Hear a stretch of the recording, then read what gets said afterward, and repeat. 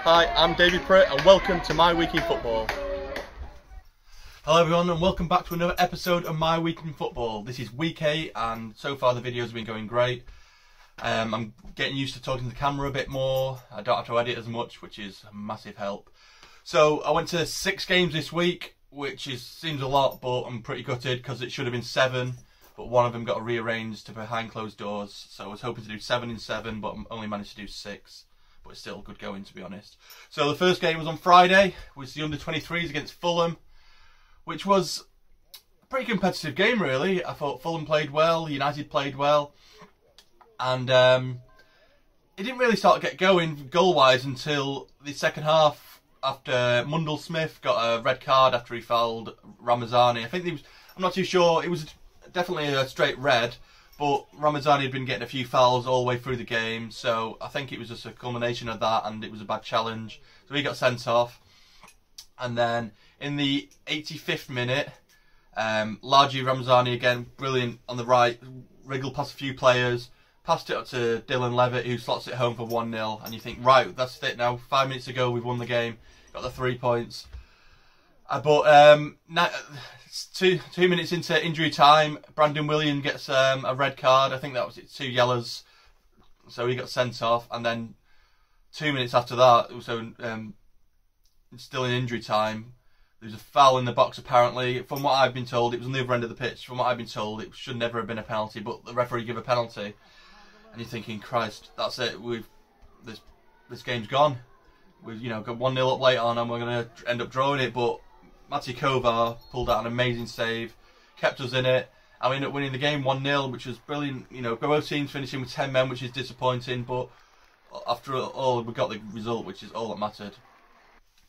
So on the Saturday, I went to Old Trafford, where we played Leicester in the Premier League, and it was one of them games. At the moment, United just don't seem to be clicking. Things are good at certain points, and then they're not at the other. And to be honest, I didn't really enjoy this game. It was early on, Rashford got a penalty, slotted that home, which, after all the controversy about penalties, was always good.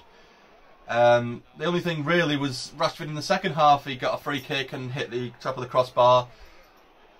And yeah, that was it really. We ended up winning 1-0. It wasn't the best of games. If you're a United fan, you've probably seen the game or the highlights. And yeah, it wasn't the best, but it's one of them. We won the game, so you can't complain. Sunday, I went to Preston. I watched Blackburn Ladies, they're called, against Sheffield United Women. The reason I went there is Amy Palmer is on loan at Sheffield, and we also got ex-player Naomi Hartley playing for Sheffield as well. So if there's the opportunity, I'm probably going to go to a couple of Sheffield women's games, because it's always good to support the lone players. So that was a cracking game, really. So Blackburn got the lead with Saffron Jordan. She got it in the early 19th minute, I think, and then a couple of minutes later, Jade Pennock gets a goal. I think she was top scorer for Sheffield last season.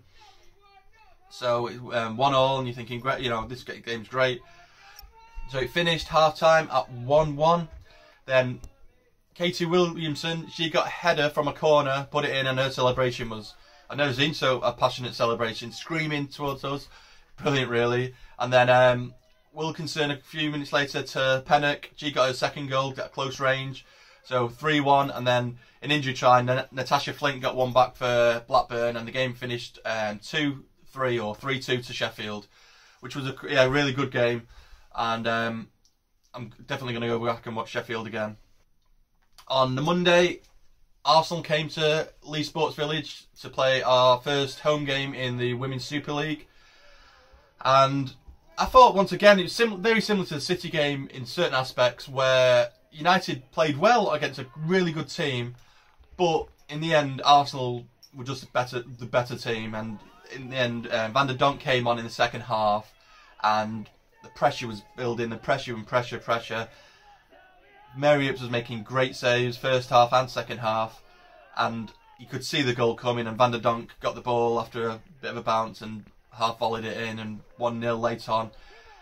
And you can't really complain. I mean, it's gutting when it happens, but listen, we're more or less a brand new team. We've been around a year.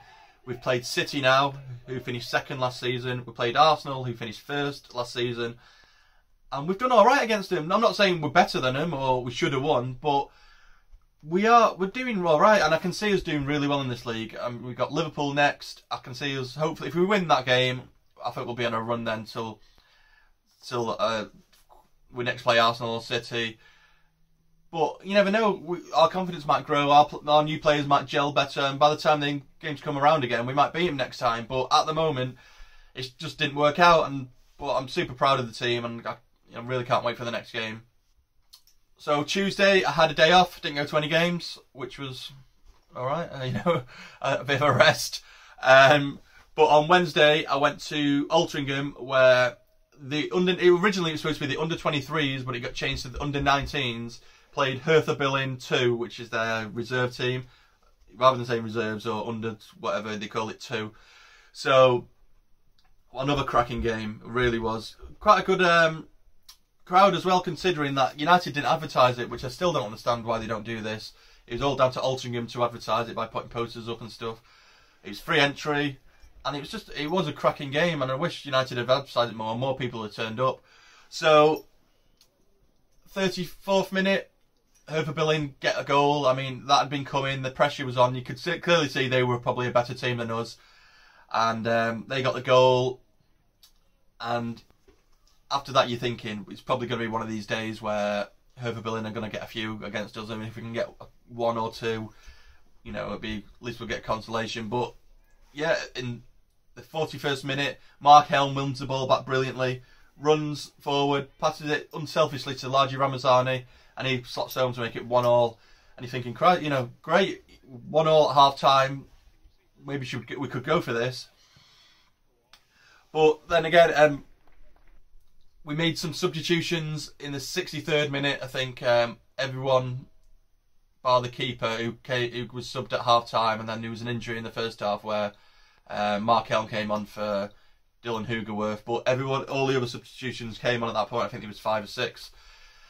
And then 5 minutes later, Hertha BSC get another goal. Once again, the pressure was just on. You could see it coming. It's just one of them. You can't complain when a team are better than you and they got a goal. But United's resilience, and they came back. And Astana, he wins a ball on the left. Makes a great run all the way down the wing, cuts inside and slots it past the keeper for 2-2. And yeah, it was a cracking game. Considering they were the probably better team, we really did well. Considering it's 2-2. Paddy Evra was there again. Had a little chat with him after the game he's doing his coaching badges, and yeah, he's going great. So these 19s should be playing more games, because I asked Nicky Butt about it. Because we're not in the UEFA Youth League this season, they're going to try and sort friendly games out during the European week. So obviously we've just played last night against Astana, so that in that week the 19 should be playing a team, and hopefully they're all going to be at Altrincham, because it's easy for me to get to, and a lot of people, because obviously especially the public transport around there, they've got trains, trams, and bus station. Most people can get there. But yeah, cracking game, and I can't wait for more.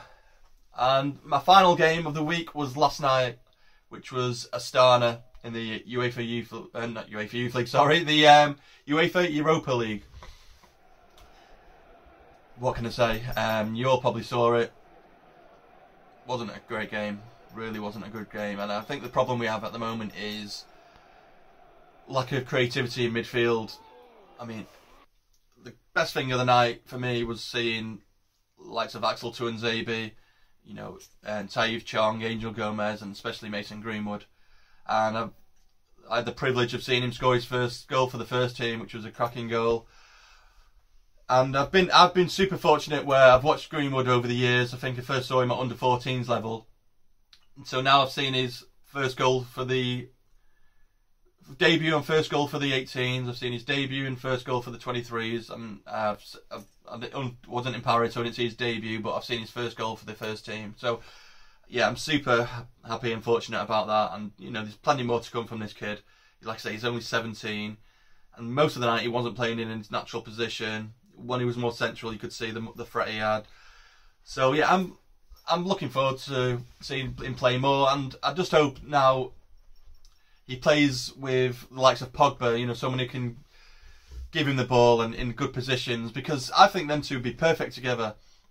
You see Pogba sometimes and he doesn't, you know, there's no run on for him, there's no one in space where he can pass the ball or do this or do that, which he's known to do. And people get frustrated with Pogba, but for me, I get frustrated with the forward players not moving and not wanting the ball. But I think with Mason, I think Pogba should be able to find him all the time. So hopefully he's going to be playing a bit more, going to get a few more goals, and he's going to become a superstar. Right, so that was it. My week in football. Bit of a longer one today. I'm not sure of the video time, but for me, long week, watching a few great games, a couple of good games, and a few not so good games. But next week, what am I doing? So no game tonight. I'm thinking going to Liverpool on Sunday for the Sheffield Women's game. I'm going to Aston Villa for the reserves. I think we've got Rochdale midweek in the Cup. So yeah, that's 2 or 3 games I should definitely be doing, and if there's any more, I'll obviously be going to them.